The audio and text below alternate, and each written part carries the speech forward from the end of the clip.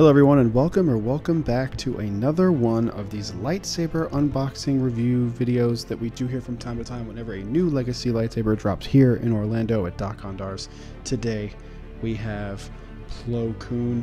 I was pretty excited about this one. I'll get into why I wasn't like super jazzed about this one in just a second, but first we need to talk about the outside of the box. The outside of the box looks fantastic. It's got some like Jedi Council / Old Republic looking stuff here. Really nice. First box that's been decorated. We've had a white one, we've had a black one for the Star Cruiser one, but I think this is the first box other than like the limited edition box that's like the Ahsoka or the Luke Skywalker Legacy Hilt or Skywalker Legacy Hilt collection. First one with like some decorative stuff to it. It looks really cool. I like this a lot. I wish they would get something new for the logo because I feel like a bunch of these have this medallion here. But enough of me talking about that. Let's take a look at it.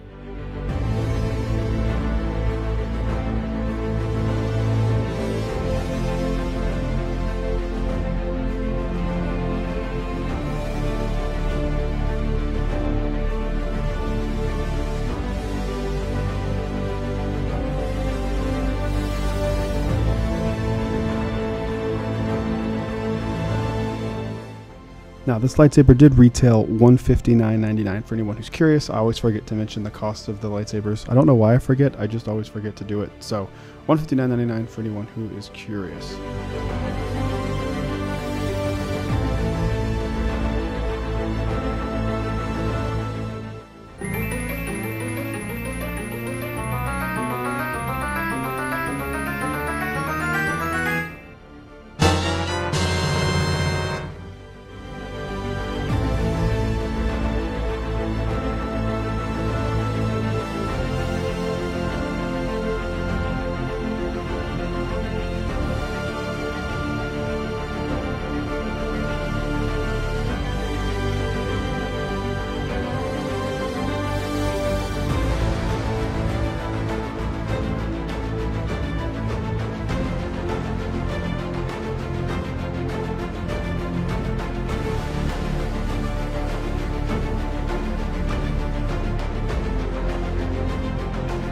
Alright, ladies and gentlemen, here it is, Plo Koons Legacy Lightsaber. It is gorgeous.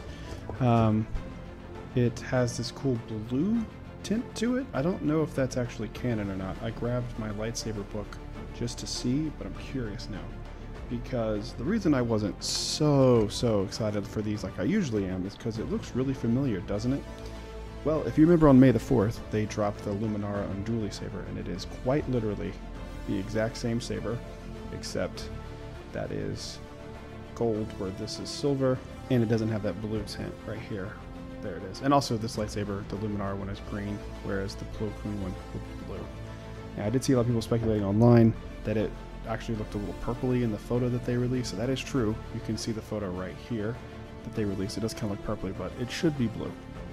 But let's check the lightsaber book real quick and see if it's actually supposed to have this blue little thing, or if they just did that to differentiate it between the Plo Koon one and the Luminara one that was released on May the 4th. Let's go take a look.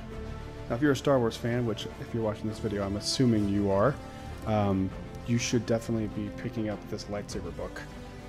This is a really cool guide about how they make them. Each character, even some characters you didn't know, their books, their lightsabers rather. But let's try to find Plo Koon. Okay, so I found it in the book here. Pretty good representation of it. It's a little bit of a glare, but that blue does appear there, which is really cool. I'm glad they got that detail right, actually. That's really cool. It's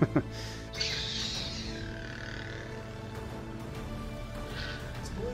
There's no purple to it. It's just a highly contrasted color.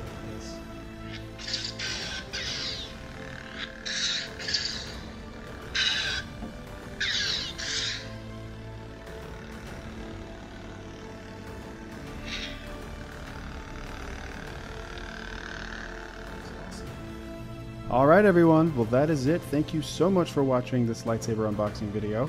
Plo Koon is out now. Go grab it while he's still around. I just got news yesterday that the Ben Solo Legacy Lightsaber is officially sold out and retired at Disney here in Orlando. So if you wanted that You better go grab it now on eBay before more people get wind that it is completely gone and you're spending $1,400 on it. Thank you so much for watching. We'll see you on the next video. Hopefully it's Qui-Gon. See you in the next video. Until then, stay safe. May the Force be with you always.